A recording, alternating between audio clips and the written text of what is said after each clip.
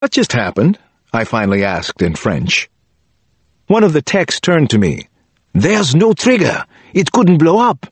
They didn't want it to explode, thank God. They only wanted to scare the shit out of us. It worked, I told him. I shit you not.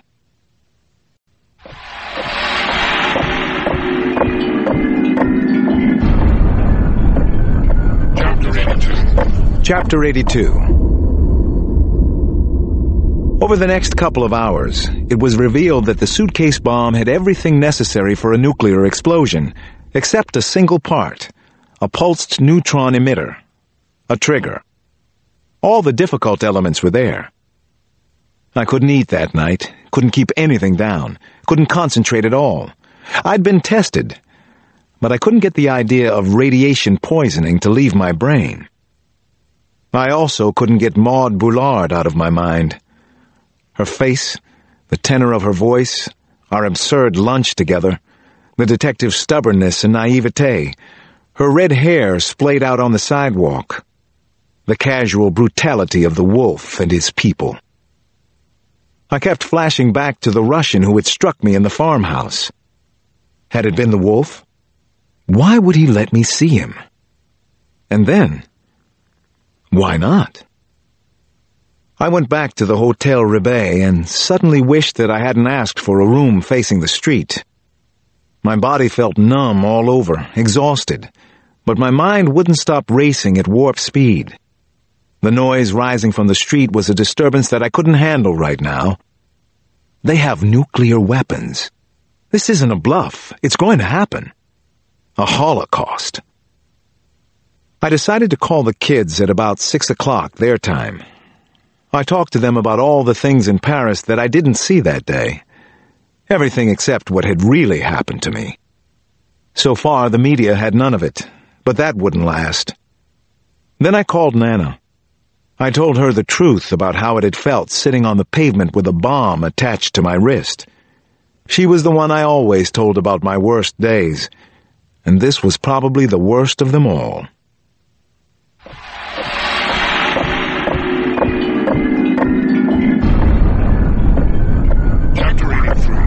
Chapter 83.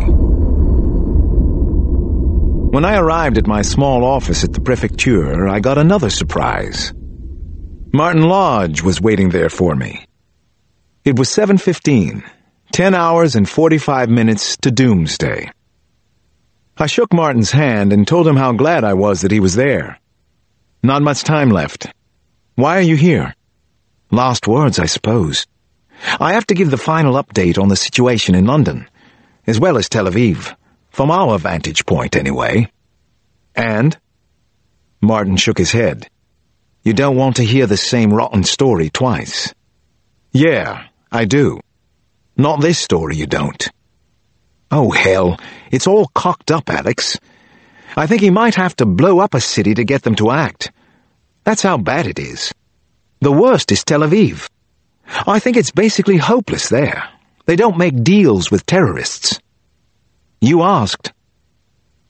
The morning briefing started at 8 sharp and included a quick summary on the briefcase bomb from the technicians who had taken it apart. They reported that the bomb was authentic in design, but there was no neutron emitter, no trigger, and possibly not enough radioactive material inside. An army general spoke about the current situation in Paris.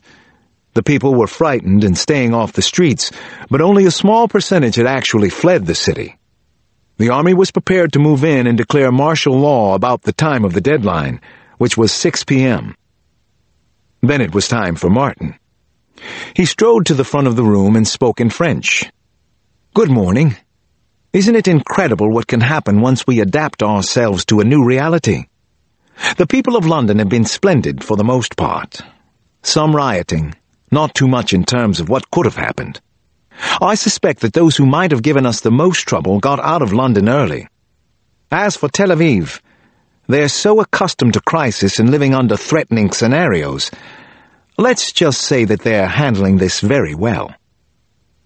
Anyway, that's the good news. The bad is that we've raised most of the money, but not all of it. That's in London. And Tel Aviv? As best we can tell, they are not going to make a deal. The Israelis hold their cards very close to the vest, so we're not sure what's transpired there. We're putting on pressure, of course, and so is Washington. I know that private individuals have been approached to put up the entire ransom. That could still happen. But it isn't clear if the government will take the money.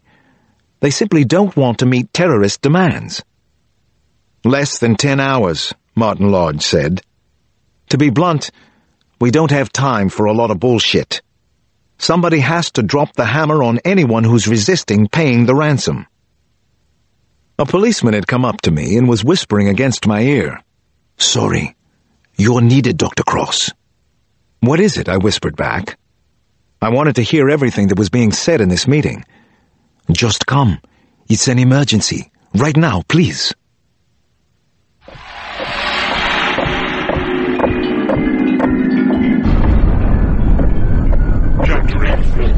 Chapter 84. I knew that, ironically, an emergency had to be considered good news at this point in the countdown. At 8:30 that morning, I was inside a speeding police cruiser, the blare of its siren disturbing the peace all along our route across Paris. My God, the streets were bleak and deserted. Except for soldiers and the police, anyway. My part in an ongoing interrogation was explained to me during the ride. "We have an arms dealer in custody, Dr. Cross. We have reasons to believe that he helps supply the bombs. Maybe he's one of the men who you saw out in the country. He's a Russian, with a white beard." Minutes later, we arrived in front of the Brigade Criminelle, a dark 19th century building in a quiet neighborhood along the Seine. Actually, this was the infamous Le Crime from countless French movies and police stories, including several about Inspector Maigret that Nana and I had read together when I was a kid.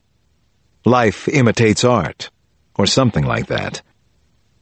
Once inside Le Crime, I was led up a rickety staircase all the way to the top floor, the 4th. The interrogation was being conducted up there. I was brought down a narrow hallway to room 414. The brigadier who escorted me knocked once, and then we stepped inside. I recognized the Russian arms dealer instantly. They had caught Whitebeard, the one who'd told me he was the wolf.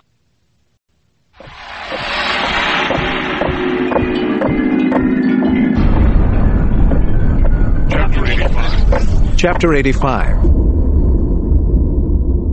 The room was small and cramped, and it was situated right under the eaves. It had a low, rain-stained, sloping ceiling and a tiny velux, a skylight.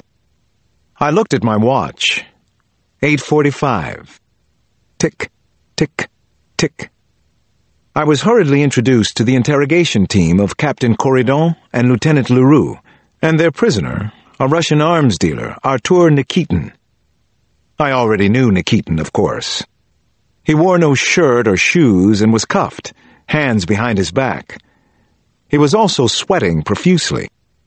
He was definitely the white-bearded Russian from the farmhouse. I had been told during the ride over that the Russian hoodlum did business with Al-Qaeda that had made him millions. It was believed that he was involved with suitcase nukes, that he knew how many had been sold, and that he knew who had bought them. "Cowards!"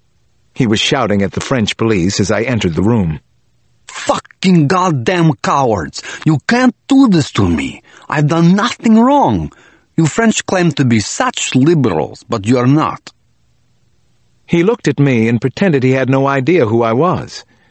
His bad acting made me smile. Captain Corridon told him, "You may have noticed that you have been brought to the Préfecture de Police rather than the offices of the DST. That's because you are not being charged as an illegal trafficker in arms. The charge is murder. We are homicide detectives. Trust me. There are no liberals in this room, unless it's you." Nikitin's brown eyes remained wide with anger, but I also detected traces of confusion, especially now that I was there. "This is bullshit. I can't believe it. I've done nothing wrong. I am a businessman, a French citizen. I want my lawyer." Corridon looked at me. "You try." I stepped forward and threw a hard uppercut into the Russian's jaw. His head snapped back. "We're not even close to being even," I told him. "No one knows that you're here. You will be tried as a terrorist and you will be executed. No one will care, not after tomorrow. Not after your bombs help destroy Paris and kill thousands." The Russian yelled at me. I tell you again, I've done nothing. You can't do anything to me. What weapons? What bombs? Who am I, Saddam Hussein? You can't do this. "We can and we will execute you," shouted Captain Corridon from off to the side. "You're a dead man as soon as you leave this room, Nikitin. We have other scum to talk to. Whoever helps us first, we help them." "Get him out of here," Corridon finally said. "We are wasting time with this bastard." The brigadier grabbed Nikitin by his hair and by the band of his pants. He threw him halfway across the room. The Russian's head smacked against the wall, but he scrambled to his bare feet. His eyes were large and fearful now. Maybe he was beginning to understand that the rules of interrogation had changed. Everything had changed now. "Last chance to talk," I said. "Remember, you're just a gnat to us." I didn't sell anything to anyone here in France. I sell in Angola for diamonds. "I don't care and I don't believe you," Captain Corridon shouted at the top of his voice. "Get him out of here." I know something, Nikitin suddenly blurted out. The suitcase nukes. The number is 4. It's Al-Qaeda who is behind it. Al-Qaeda made the plan. They call the shots, the prisoners of war, everything. I turned to the French policeman and shook my head. The wolf gave him up to us, and he's not going to be pleased with his performance. He'll kill him for us. I don't believe a word he just said. Nikitin looked at the three of us. Then he spit. Al-Qaeda, fuck you if you don't like it or believe it. I stared back at him. Prove what you're saying. Make us believe you. Make me believe you, because I don't. All right. I can do that. I'll make all of you believers.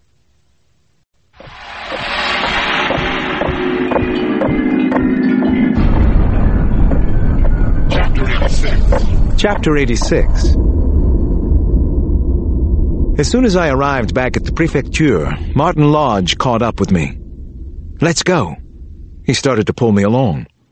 "What? Go where?" I looked at my watch, something I seemed to be doing every couple of minutes now. It was 10:25. "A raid is going down in a few minutes. The hideout that the Russian gave you. It's real." Martin and I hurried upstairs to the crisis room at police headquarters. My old pal Etienne Marteau met us and guided us to a row of monitors set up to view the raid. Everything was happening incredibly fast for a change. Too fast, maybe, but what choice did we have? Marteau said, "They're confident, Alex. They coordinated with the power authority, FDF, GDF. The power grid in the area goes down, and then they go in." I nodded at what he was saying and watched the screens in front of us. It was strange to be once removed from the action. Then it was happening. French soldiers appeared out of nowhere, dozens of them. They wore RAID jackets, Recherche, Assistance, Intervention et Dissuasion. They carried assault rifles. The soldiers rushed toward a small townhouse that looked harmless enough. They broke down the front door. It happened in seconds. A UBL, a French version of the Hummer, appeared and crashed through a wooden gate in the rear. Soldiers jumped from the UBL. "We'll see soon enough," I said to Martin. "RAID is good at what they do?" "Yes. They are skilled at destruction and death." A couple of the French police were mic'd and carried cameras, so we got to see and hear much of the raid as it happened. A door was thrown open, a gun fired from inside, then a blaze of return fire. Someone's shrill scream, the sound of a body thumping against the floorboards. 2 gunmen ran out into a narrow hallway, both in their underwear, shot down before they knew what hit them. A half-naked female with a handgun, shot in the throat. "Don't kill them all," I muttered at the monitor. A Cougar helicopter swooped down and more commandos appeared. Inside the house, soldiers swarmed into a bedroom, then fell on a man